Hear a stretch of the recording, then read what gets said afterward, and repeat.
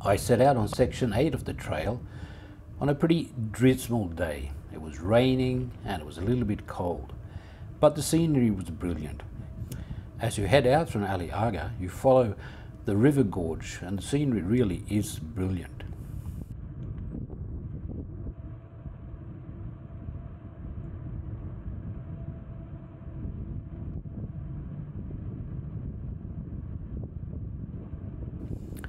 It was nice, easy riding, mostly downhill to start with, along a really nice paved road, and I was really enjoying it.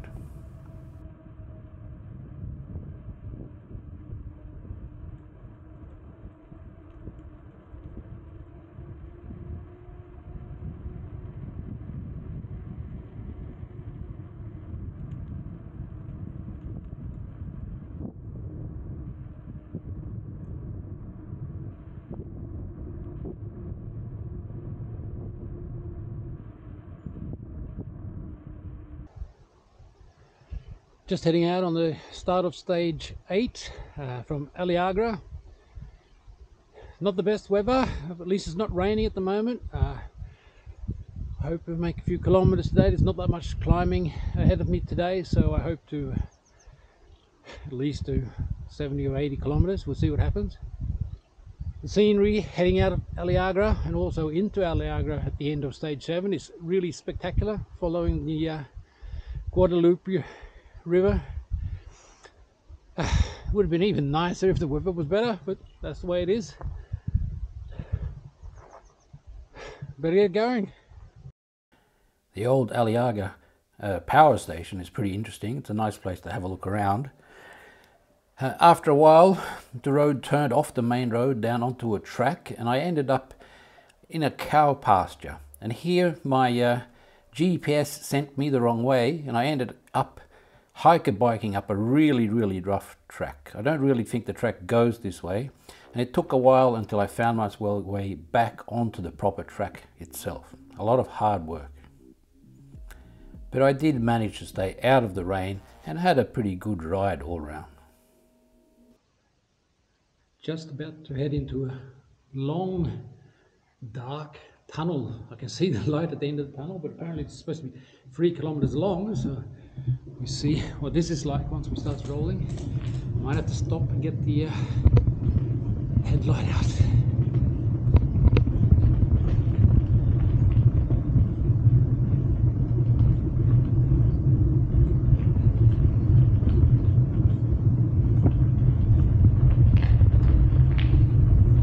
It was weird setting off down the tunnel. Because I could see the light at the end of the tunnel, it didn't really feel like the tunnel was that long. And I kept riding and it just got darker and darker and darker. And the light at the end of the tunnel didn't appear to be getting any bigger. It just sort of hovered there in the distance. Now, I continued to ride in the dark. It's not something that I recommend. You should really stop and get your light out, because it got pretty scary at times, and it's difficult to keep your balance in the dark when you don't have any reference point. And I'm quite sure I was close to at least cycling into the walls a couple of times. But in the end, I got there, but it did take a long time, and I'll just speed through the rest of it.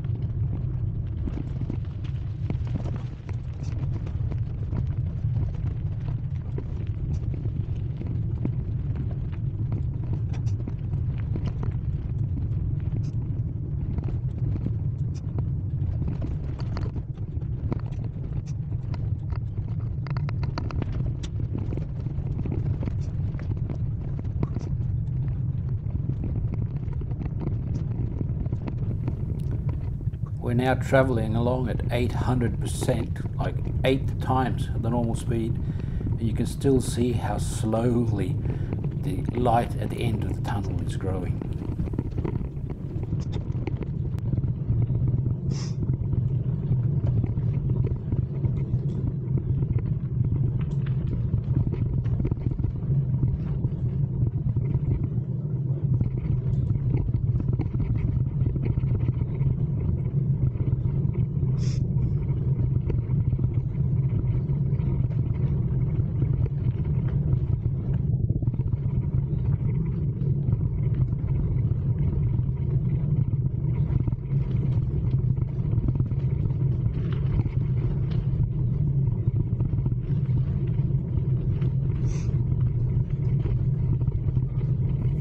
But I finally made it, and I didn't even crash, so that was all right. This was the first of many tunnels later on that were pretty long and didn't have light, so if you're riding this section, I recommend getting your light out and having it ready.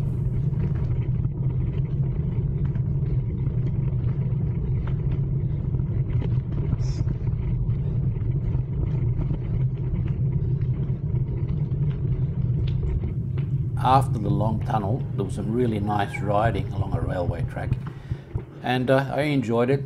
Managed to cover a fair few kilometres and finally stopped at an old train carriage that had been converted into a cafe. I ended up staying in that town, bought the night, and I actually found a place that had an opportunity to both wash the bike and to service it in a bike stand. It was an old converted olive press factory, and it was really, really nice place to stay. A bit expensive, but it was worth it. Pretty nice day yesterday. It looks like it's going to be a nice day even today. And I know that I'll be turning off the old trail line onto an ordinary trail just ahead, and hopefully I'll be meeting somebody in the next town. But we'll see what happens. I hope it's going to be a nice day, and I hope to finish stage 8 today.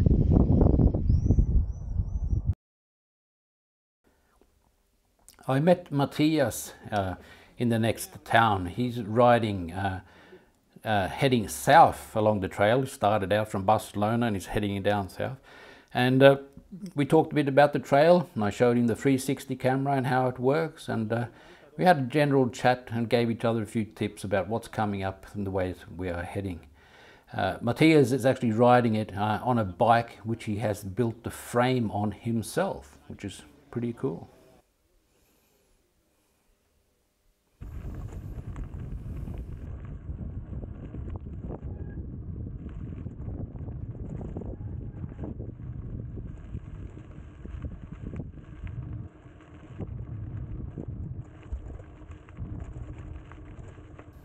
There was plenty of more really interesting riding, both along smaller tracks, like some double track stuff, some tractor paths, through vineyards, through olive groves, up along the mountainside.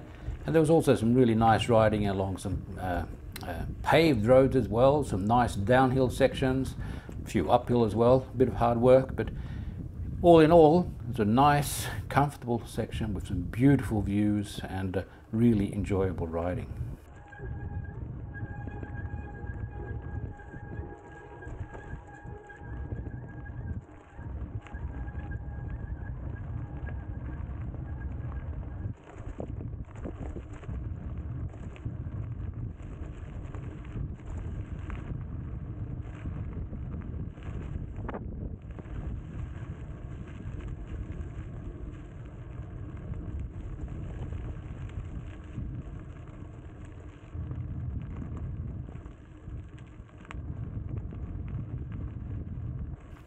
I made it into Gratallops reasonably early in the morning, rewarded myself with some coffee and some extra sugar, had a sandwich, and then set off on the next stage almost straight away.